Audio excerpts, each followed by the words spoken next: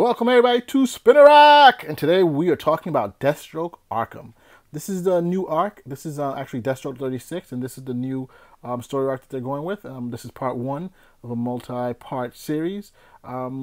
Here, basically, Deathstroke is captured and he is stuck in Arkham. The question that we get from this comic is why and what's going on. You're not 100% sure what's going on in this comic or what started, where's the beginning, where's the end. But, as always, Deathstroke is interesting. The writer is Priest and Bennett is the artist. I gotta say, love the art.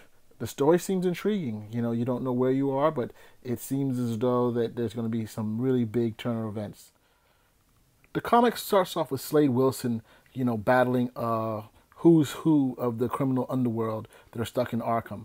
We're not exactly sure why, how he got there, why he's fighting them, or what's going on. Is it all in his mind or not? But, you know, it's something that we're going to be looking into more and more. Are we in the middle of the story? Are we at the end of the story? Are we at the beginning? I mean, where are we in this particular story?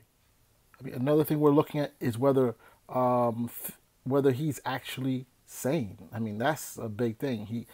Arkham is not called Arkham Asylum for nothing. So the question is, he's insane or somebody's done something.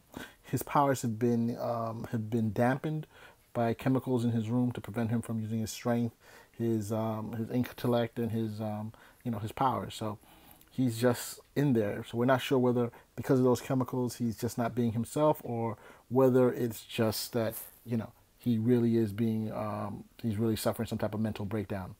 Of course, we have Wintergreen, who's in his head. No one else can see him. So is he really there or is he not? So, I mean, we have that question. But I think if you read prior books, you'd think, you know, he's really there.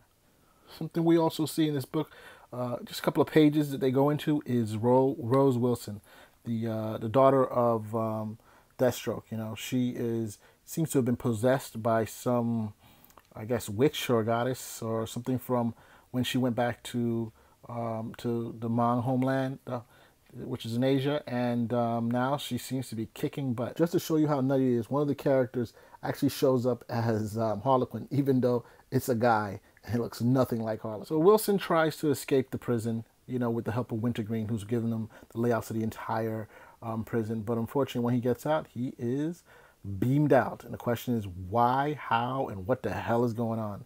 But of course, you're going to have to read part 2 to get to that. So hey, my review is, I think it's a very interesting premise. I think it started pretty strong. I suggest you go out there and grab it. And hopefully this is just another legendary run of Priests, as we can see. And hey, the art is excellent. Spinner Rack, out.